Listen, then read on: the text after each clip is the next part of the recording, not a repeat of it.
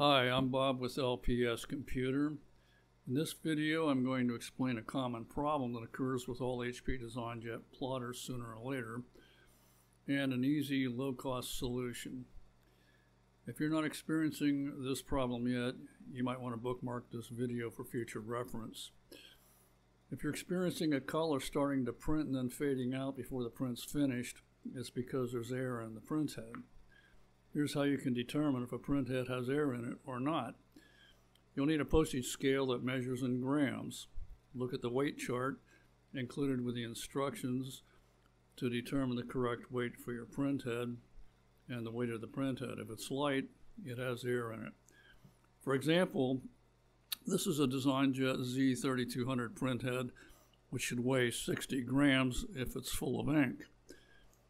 The material used by HP for the seal in the printhead needle port when the ink tube system turns to goo after a few years and starts allowing air into the ink tube system when the tube system is not pressurized. This happens when there's a difference in barometric pressure, specifically when a high pressure weather system moves into your area, air squeezes past the printhead needle seal and gets into the ink tubes. When the valve in the printhead opens for more ink, it pulls in air instead. A small amount of air won't cause a problem, but eventually the printhead valve stops working. This is because the valve's operated by a tiny float, similar to a float in a toilet tank. The solution LPS has developed accomplishes a number of things. It positively identifies the problem printhead. It removes air from the printhead. It flushes the printhead with a cleaning solution to remove thickened ink and clean the nozzles. It refills the printhead with ink. It removes all the air from the ink tube system. And finally, and probably most important, it uses external printhead needle seals to keep out any future air, and saving the cost of a new or rebuilt ink tube system.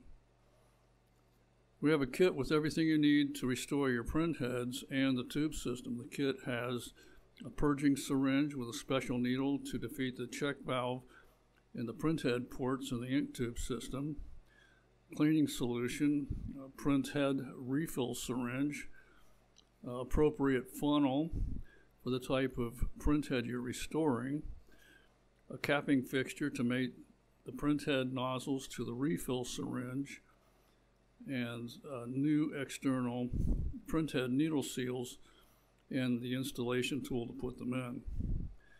You'll need your own postage scale. I believe I already mentioned that. To start, place the printhead upside down on a flat surface. Insert the funnel over the printhead needles using the larger syringe. Extract about 5 milliliters of cleaning fluid and inject it into the funnel.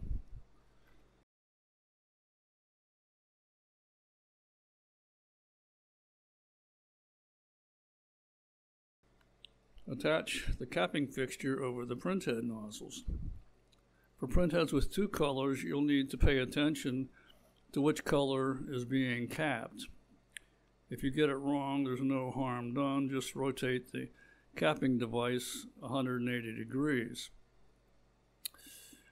Attach the purging syringe and pull the plunger until the cleaning solution is midway in the neck of the funnel. You don't want to pull more air into the printhead.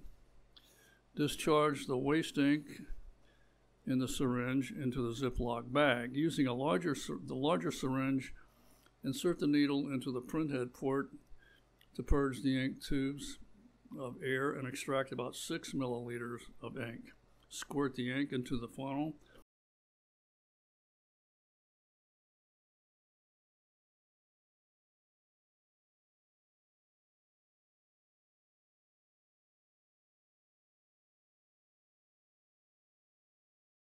With the refill syringe, draw out the cleaning fluid and watch the neck of the funnel until nearly all the ink has been drawn in. Do not empty the funnel neck completely.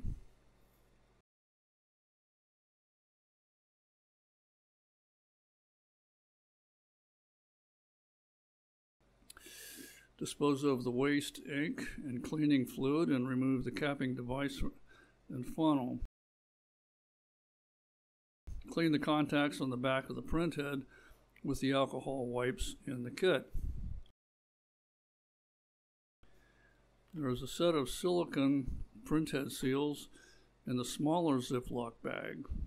Push a seal onto each of the printhead needles, and using the insertion tool, push the seals all the way in as far as they will go.